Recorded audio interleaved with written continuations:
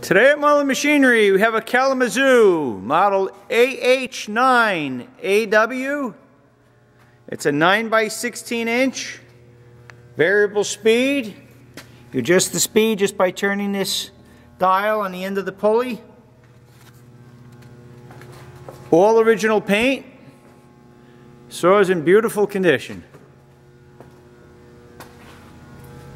Has automatic stock feed. It's a roll feed setup. 230, 460, 3-phase.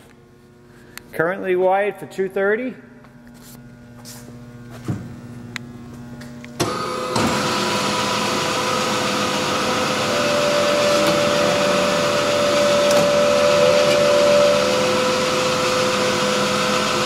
We're in manual mode at the moment.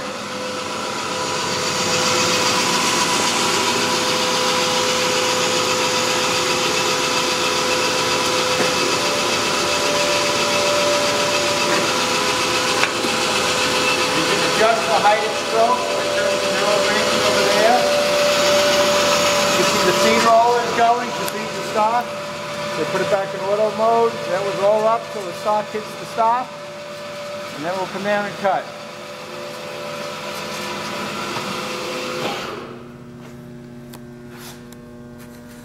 It's a very clean saw. So check this machine out and more at mullinmachinery.com.